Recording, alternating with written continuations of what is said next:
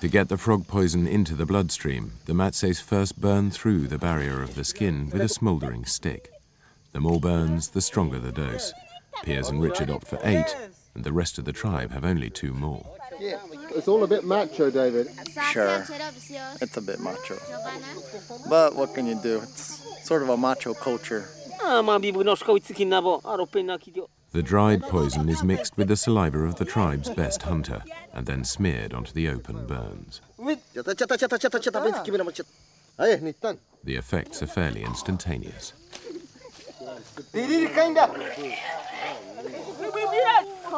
Oh, you can tell it's a poison. Oh, my heart is starting to beat. Doof, doof, doof, doof, doof, doof.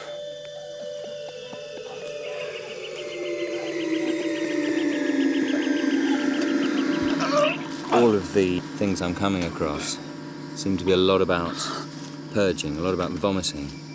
Take something in, heave it out again, and it seems to be something to do with heaving out not just the poison that you've taken, but also getting rid of bad energies, generally cleansing your system to make you stronger. Mr. Toad's wild ride. Just kicked my ass. After 25 minutes, the purging is almost over.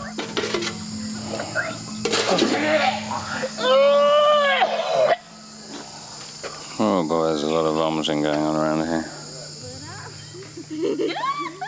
The afternoon is spent in recovery, but the Sapo has brought tensions to the surface.